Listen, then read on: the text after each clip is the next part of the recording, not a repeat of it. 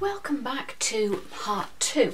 Now I've got my prints here that I completed in part 1. Very messy, very grungy, organic prints.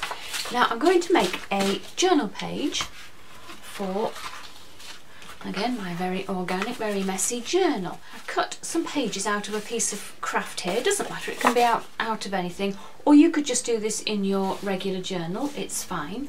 And I've got things out in front of me that I might use. I don't know quite what I'm going to do yet. I've got stencils, anything to add more colour, soft pastels, oil pastels, anything for a little bit of mark making, bits of washi tape, rubber stamps, anything at all that you think you might use on a journal page. And now I'm going to cut some pages just to fit on my craft cardstock. I've cut some pieces to fit, and now I can start to have a play about with these backgrounds. This is a stencil by Carabelle Studio. Got lots of nice little interesting bits to pick from on here.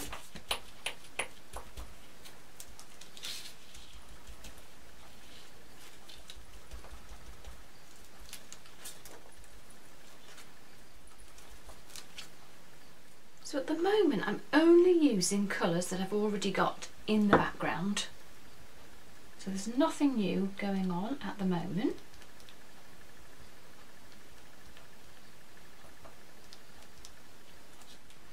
I'm going to be really bold with some black now.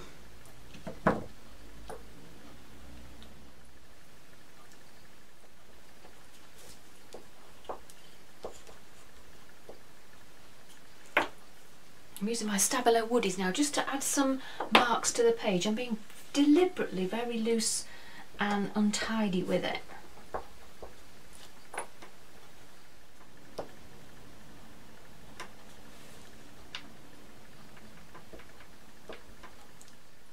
I'm adding a little bit of texture stamping with this set by Carabelle Studio. It's a good way just to fill in any gaps. Again, I'm not introducing new colours, this is just reds because I've got a lot of reds in the background.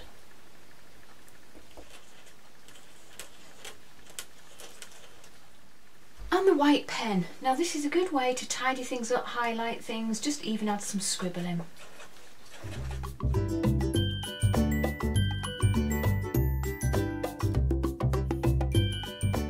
Stabilo pencil, great for adding some really nice bold black marks. I'm going to add my strip down here. I've also got some nice black and white washi tape. I might bring some of that in too. Before I stick these bits down, I'm going to add a little bit of, this is that Easy Metal leaf, looks a bit like gold leaf. If you haven't got this, you could just use a little bit of metallic paint if you want to add a little bit of bling to your page. I've added some stitching onto mine, just, you know, because I always do, but that's always optional. And I've got my quotes here. I've actually typed my journaling, and then that page is ready to add inside my signature.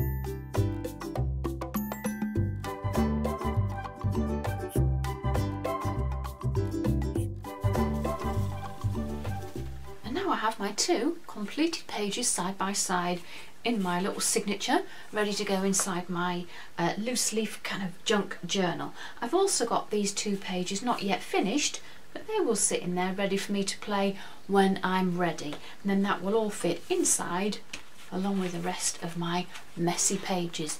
I can't tell you how much fun it is just playing along like this, using your hands, not having any kind of purpose or end goal, just art for art's sake.